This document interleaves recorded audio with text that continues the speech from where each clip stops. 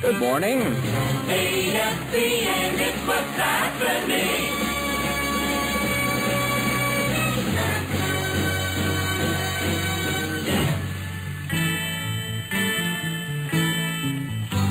The new Christie Minstrels here. November 14th, 1965.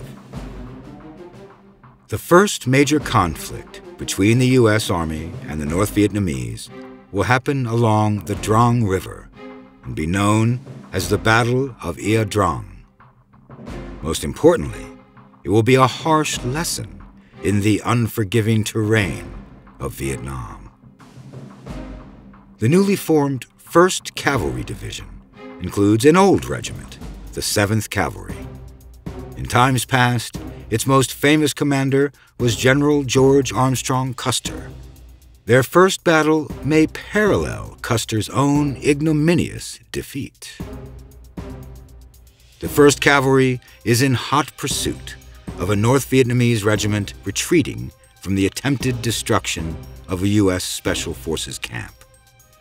On this day, the 7th Cavalry Regiment's 1st Battalion find themselves in the Ia Drang Valley on a search and destroy mission. 16 helicopters shuttle Battalion Commander Lieutenant Colonel Hal Moore's Bravo Company into landing zone X-Ray on the northeast side of Chu Pong Mountain. They are to secure the area to prepare for the arrivals of Alpha, Charlie, and Delta companies. It will be a hard lesson in the unforgiving Vietnamese terrain. LZ X-Ray looks deceptively flat and open from the air, but on the ground is a different matter. 5-foot-high elephant grass is perfect cover for enemy soldiers. Enormous anthills dot the area, large enough to cover weapons units. Colonel Moore is aware of NVA troops in the area, but not of the 3 regiments lurking nearby, ready to attack the outnumbered Bravo Company. It is an unarmed NVA deserter, discovered by Bravo's 1st Platoon, who reveals the bloodthirsty enemy lying in wait. Bravo intensifies their search as Alpha Company arrives to secure the LZ. Bravo's 1st Platoon does not search for long. Just after noon, they are flanked on both sides by an equally sized enemy force. Bravo's 2nd Platoon rushes to aid them. En route, they pursue a fleeing squad of enemy troops and are soon cut off from the rest of the platoon. Men in the platoon's 3rd squad spot 20 North Vietnamese scrambling to large anthills off their left flank. The 3rd opens fire. As they exchange fire, a U.S. grenadier finds the enemy range and pumps several grenade rounds into their position. A volley of enemy fire cuts into the platoon's right flank, killing the heroic grenadier and pinning the rest of the squad. With heavy enemy fire from all sides, the 3rd managed to reach the platoon's main body and form a tight perimeter. NVA fire kills 4 U.S. machine gunners, and then they use the fallen soldier's M60 against its own men. Bravo's trapped 2nd Platoon remains outnumbered, and the 1st and 3rd Platoons rush in to help. Will they arrive in time? Meanwhile, Alpha and part of Charlie companies land at 1330 hours. It is not a safe landing, as rounds of 60 and 81mm mortar slam into the elephant grass in the LZ's center. Colonel Moore rushes an Alpha platoon to help the beleaguered Bravo amidst this chaos. Alpha Company, 2nd Platoon Leader, 2nd Lieutenant Walter J. Marm, bravely pushes his men forward in a skirmish from the hot LZ and towards the sound of enemy fire. His men meet up with a platoon from Bravo Company and continue on. they spot a force of khaki-clad NVA soldiers moving across their front from left to right. It is the same enemy troops that had separated the 2nd. Both sides incur casualties in the fierce firefight. The NVA troops break off and, unknown to Marm, are maneuvering behind him. Not wasting time, Marm gathers his wounded and sends a squad leader off to the LZ with them. The man returns shortly after. They are surrounded. Things are also grim for the others. Moore's battalion is at the receiving end of enemy artillery on LZ X-ray. The remaining Charlie and lead of Delta companies are only able to put down half their men because of the firefight. The remaining 8 choppers are ordered to stay away by Colonel Moore. The 2nd squad, still surrounded by NVA, suffer leadership losses as they are cut down in manpower. The 27-men squad loses 8 and suffer 12 wounded. Marm and his men get 100 yards from this lost platoon before machine gun fire comes at them from 30 yards ahead, stopping them in their tracks. Marm goes out into the open to pinpoint the enemy's exact location.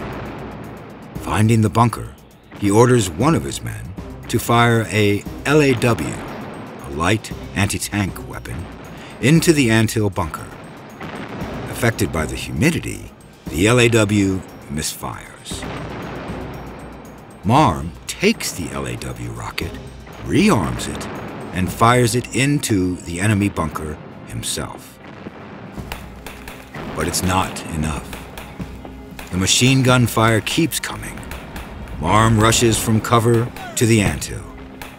Risking his own life, he hurls a grenade over the anthill. Several NVA soldiers are killed in the explosion.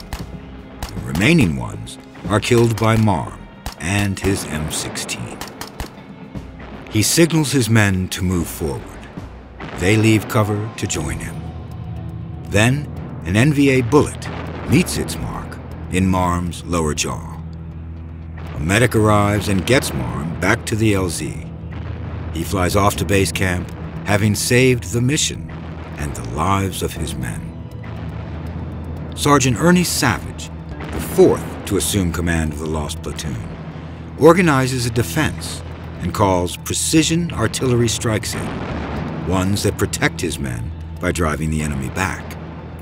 They last throughout the night before units from both 1st and 2nd battalions join them the next day. For his actions that day, Sergeant Savage will receive the Distinguished Service Cross. Lieutenant Joe Marm receives the Medal of Honor for his bravery. Helicopter pilots, Major Bruce Crandall and Captain Ed Freeman, also received the Medal of Honor for their flights in and out of X-ray, shuttling ammunition and supplies in and carrying wounded soldiers out. President George W. Bush grants Freeman his medal in 2001 and Crandall his in 2007. It is over 30 years since the actions that earned them. Major Crandall flew the men back to base where the injuries could be treated. At that point, he had fulfilled his mission. But he knew that soldiers on the ground were outnumbered and low on ammunition. So Major Crandall decided to fly back into X-ray. He asked for a volunteer to join him. Captain Ed Freeman stepped forward. In their unarmed choppers, they flew through a cloud of smoke and a wave of bullets. They delivered desperately needed supplies. They carried out more of the wounded, even though medical evacuation was really not their mission. If Major Crandall had stopped here, he would have been a hero. But he didn't stop. He flew back into X-ray again and again. 14 times he flew into what they call the Valley of Death. He made those flights knowing that he faced what was later described as an almost unbelievably extreme risk to his life. Over the course of the day, Major Crandall had to fly 3 different choppers. 2 were damaged so badly they could not stay in the air. Yet he kept flying until every wounded man had been evacuated and every need of the battalion had been met. When they touched down on their last flight, Major Crandall and Captain Freeman had spent more than 14 hours in the air. They had evacuated some 70 wounded men. They had provided a lifeline that allowed the battalion to survive the day. Captain Freeman's citation, decades after his heroic action. Captain Freeman's selfless acts of great valor, extraordinary perseverance, and intrepidity were far above and beyond the call of duty or mission, and set a superb example of leadership and courage for all his peers. Captain Freeman's extraordinary heroism and devotion to duty are in keeping with the highest traditions of military service and reflect great credit upon himself, his unit, and the United States Army. As for Crandall, his is no less sterling or any less long-awaited. Major Crandall's voluntary decision to land under the most extreme fire instilled in the other pilots the will and spirit to continue to land their own aircraft, and in the ground forces, the realization that they would be resupplied and that friendly wounded would be promptly evacuated. This greatly enhanced morale and the will to fight at a critical time. His actions provided critical resupply of ammunition and evacuation of the wounded. Major Crandall's daring acts of bravery and courage in the face of an overwhelming and determined enemy are in keeping with the highest traditions of the military service and reflect great credit upon himself, his unit, and the United States Army. By the end of 1965, the U.S. military has 184,000 military personnel in South Vietnam. They are joined by South Vietnamese soldiers and combat troops from Australia, New Zealand, South Korea, and Thailand. These and other nations are legitimately concerned about the communist expansion into South Vietnam, at a time when so many countries have swiftly fallen to communism. The commitment of the U.S. to stand against the communist expansion and their inability to reach a diplomatic solution results in a war that will last another 10 years after the start of Rolling Thunder.